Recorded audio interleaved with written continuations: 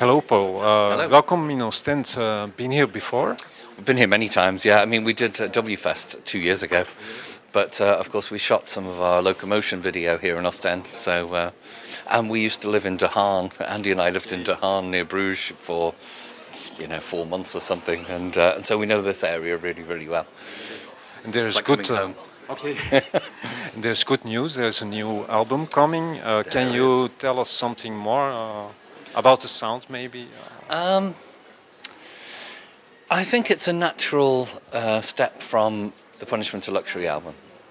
It's still very electronic. I think if you can put one thing to it that's different, maybe I think we're more political on this album than perhaps we have been in the past. Although we have touched on politics, from anti-nuclear war songs like Enola Gay to to Dazzle Ships, which is about the Cold War with the Soviet Union. So we have touched on it before, but I think we've been more overtly political with this album because maybe we're just getting grumpy and becoming grumpy old men now. But the thing is that there's so much going on in the world that you can't ignore it, really. The ridiculous idiocy of Brexit, which was just insane. It was the British self-harming, by en masse, and of course, everything that's going on in America, Trump, and all over Europe, the move to the far right is concerning to us. So we're kind of talking about that really more overtly than we have done in the past. And where is the album recorded? Where? It was recorded in. The difference between this album and all the others was that it started in the pandemic, and I was in France, where I had a holiday home in France, but I was stuck there because I couldn't move because of the restrictions, because of the pandemic. And Andy was stuck in Liverpool, and he couldn't come visit me. So usually with our albums, we sit in one room, usually Andy's studio in Liverpool, and then we bat around a whole load of ideas, and then we take them away, both work on them separately, and then we get back together and see what each other has done to the song and then change them. We couldn't do that with this album. So we had to send, massive files to each other from France to Liverpool and Liverpool back to France.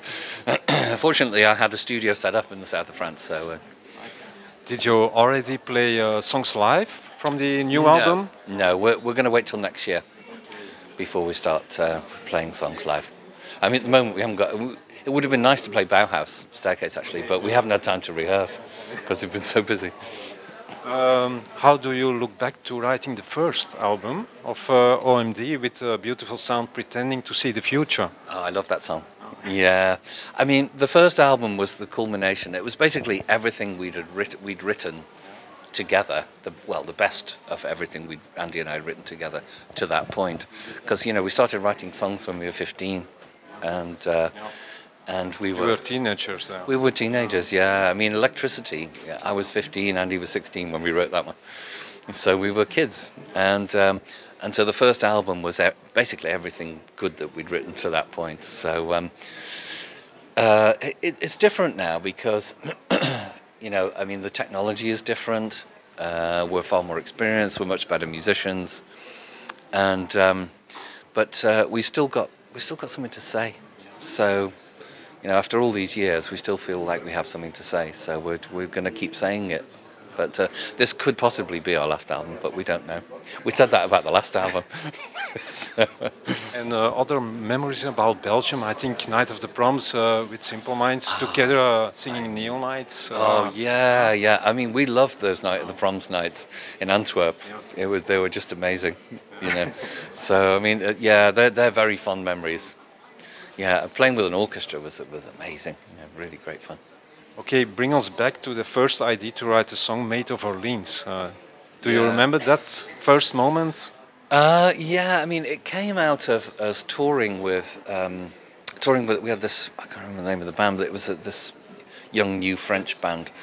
We were touring France, and they said, "Oh, every city we're going to is related to Joan of Arc. Do you realise that?" And we went, "Oh, okay, ding, Joan of Arc. That's a good subject matter." We had the Maid of Orleans, Joan of Arc, Maid of Orleans first, and Andy didn't think it was any good, so he decided he wanted to write another one. So then we had 2 Joan of Arcs, and we were the Maid of Orleans wasn't gonna go on the album, but I think it was Martin, our keyboard player, said, "What happened to that other Joan of Arc? I really liked that." And so we listened to it, and we said, "Oh, actually, maybe you're right." So we've got 2 Joan of Arcs now. Do you remember the recording of the video clip? You playing chess and Andy was reading a book. I do, The beginning yeah. scene. I mean, that was an amazing day actually, because it looked like we planned a video in the snow, but just by chance it snowed overnight, and we had this shooting the next day, and we woke up and opened the curtains and went, "Wow, it's been snowing, it's going to look amazing with the horse," So, but we were working in the Manor Studios in Oxfordshire. That we were working on architecture morality at the time. So it's a nice opening scene. Huh? Yeah, it's beautiful. Yeah. It was just luck. That was just pure luck. The last question for Andy: where does Andy get all this energy to dance on stage? Yeah, he sleeps all day. He's now sleeping. He's sleeping. Yeah.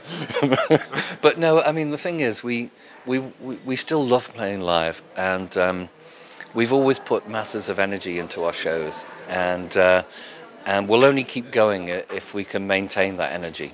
And we're not getting any younger, but we still have masses of energy and enthusiasm. So as long as that continues, then we'll keep doing it.